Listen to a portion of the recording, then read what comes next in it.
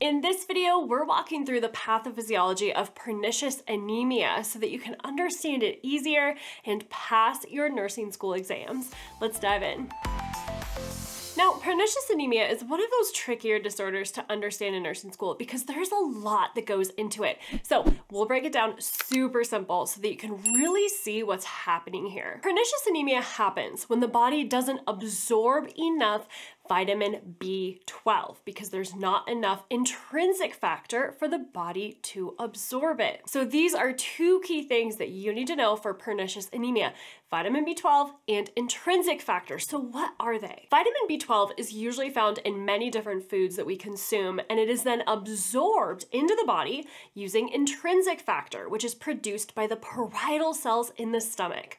Once B12 is absorbed, it plays an important role in producing healthy red blood cells, but it can't be absorbed without intrinsic factor. That's the key. When intrinsic factor is low, B12 will also be low because it's not being absorbed. So you know me, and you know I love to put pathophysiology into simple steps for you to follow.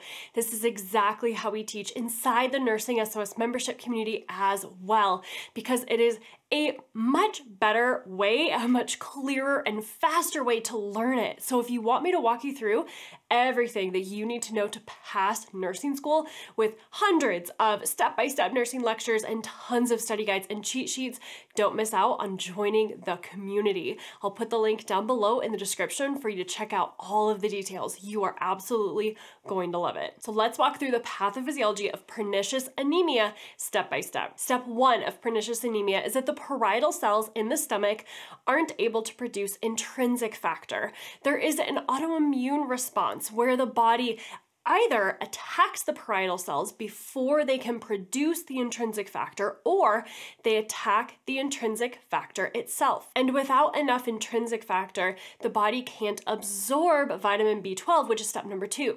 Vitamin B12 is required to make red blood cells, and without B12, the body cannot make enough healthy red blood cells to support the needs and the function of the body, which is now step number 3. The bone marrow isn't able to produce enough red blood cells or enough healthy red blood cells to keep up with the demands of the body. The red blood cells that are made without enough B12, they're large and oval shaped, they're fewer in number, and they sometimes die sooner than healthy ones.